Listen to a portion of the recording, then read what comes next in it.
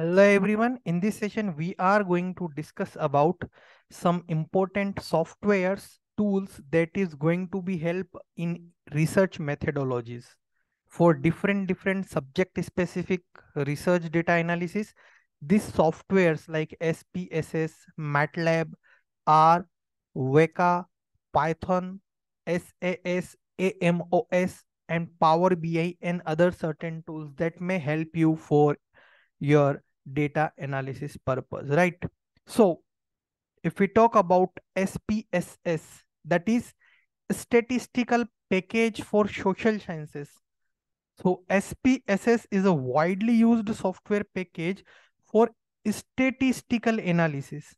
So if in your subject you do need statistical analysis, you can use the software tool named SPSS. It provides range of tools for data management, for descriptive statistics, for inferential statistics, and for data visualization. It means that from raw data, this tools is going to help you for making your data more understandable, more visualizedly understandable to the public, right? So you can use it, right? The next one is MATLAB.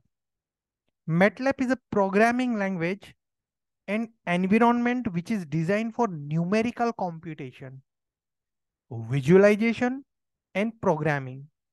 It is commonly used in engineering and scientific research for the tasks such as data analysis, modeling, and simulation.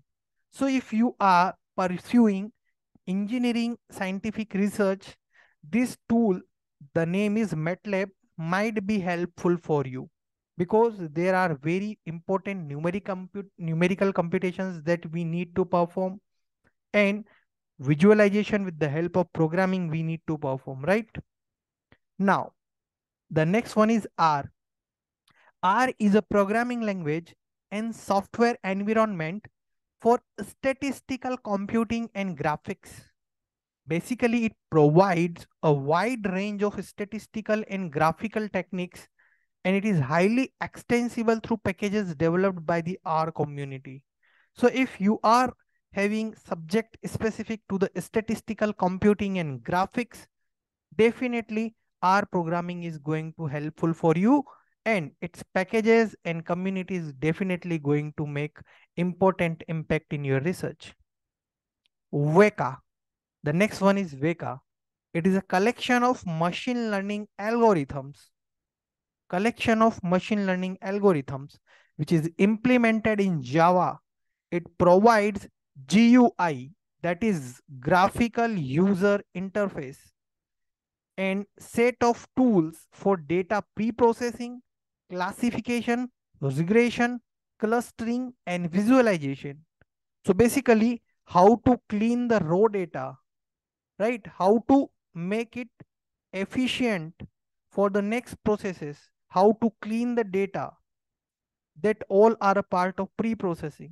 So for data pre-processing, you can use it.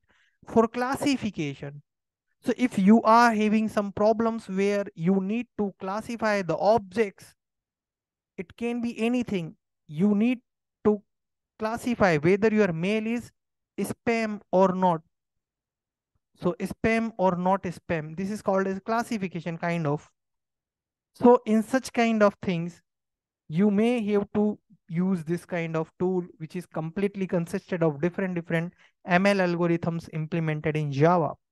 Thereafter, the regression, basically it categorizes the data, right? So if you are having some data between, let's say, land in acres and price in dollar, so this regression algorithm is going to fit a kind of clustering thing, kind of categorizable thing. So if you are having any particular land in terms of area, in terms of any particular acre, it is going to make you what price it could have, right? Depends on urban, semi-urban, rural area, it can fit the data. Regression, categorize the data. For clustering, And for visualization, if you want to make your data to understand it visually with the help of graphics, to understand your data more efficiently, so this tool can help you. Thereafter, Python, it is a versatile programming language widely used in various domains, including data analysis. It offers numerous libraries and frameworks such as NumPy for numerical computations, Pandas and scikit-learn for model developments, and that makes it suitable for tasks like data manipulation, statistical analysis, machine learning, and data visualization. Right? So Python can help you a lot nowadays. Then we have one more tool named SAS, that is Statistical Analysis System. SAS is a software suite used for advanced analytics, business intelligence, and data management.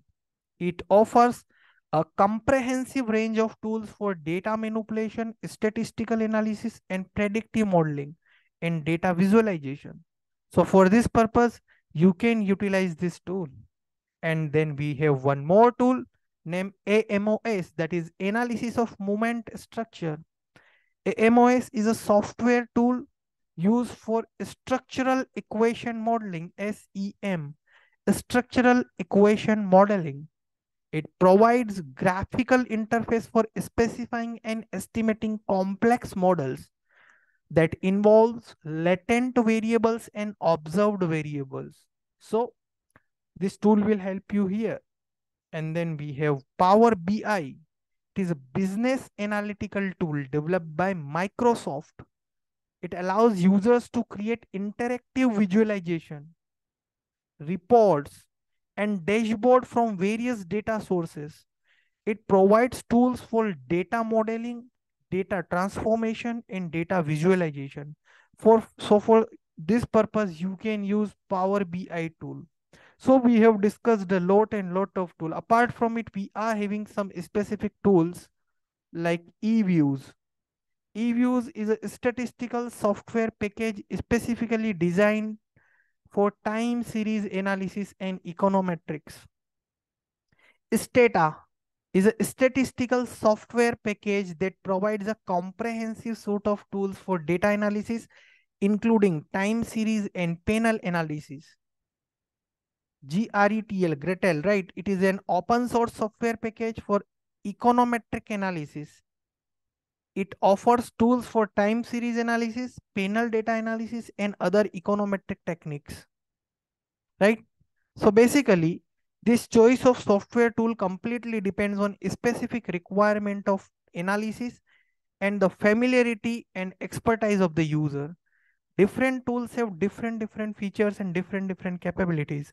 So it is very important to choose the tool that best suits the need of your subject faculty. Means regarding your specific domain, you need to choose the software accurately and analyze being performed, right? So this we have discussed here about software and contemporary issues and subjects regarding software tools. So for more such lectures, please subscribe, stay tuned. Have a nice day. Jai Hind, Jai Bharat.